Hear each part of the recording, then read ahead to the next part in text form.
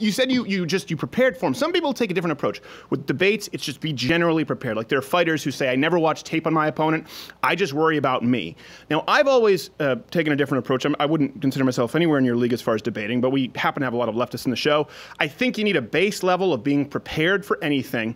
You know, it's jack of all trades, master of one is the original term, and then watch tape to prepare as best as you can for this individual, especially someone like Cenk who goes rogue. How do you prepare in general for your debates? Was this different? I mean, it really does differ by person. So, you know, there are people who have greater expertise on a specific topic than I do, right? I mean, if I were to debate somebody on global warming, I'd really want to do a deep dive into global warming before I did the debate because they probably have a higher level of expertise on the particulars than I do before I do my research. But I would hope you know, when it's a general debate like with Cenk, then you sort of just have to look at his tactics. So the truth is that the stuff that we ended up debating on was not stuff that I had prepped. The stuff that we ended up debating on was almost like there was a list of questions that the moderator was going to talk about, and that went out the window pretty much right away. So it just turned into a general debate about all of these issues. Like I knew that Cenk likes to talk about money and politics, so I'd done my research about where he got his funding, for example, which you see in those clips. But as a general former matter, Republican governor, right?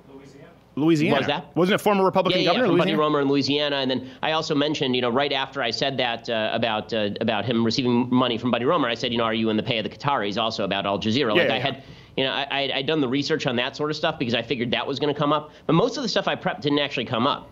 I mean, again, I had pages and pages of research that I'd done to prepare for him going rogue in a number of certain ways.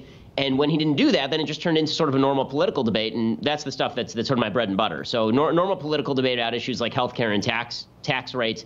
That's stuff that I can do off the top of my head because I've just been doing it for so long. Yeah, and I would say that I'd say this: if it were Dinesh who had the debate with Cenk on those topics, Dinesh would have done fine, right? Like that. The it was meant to. The issue was he just went to prison and divorce.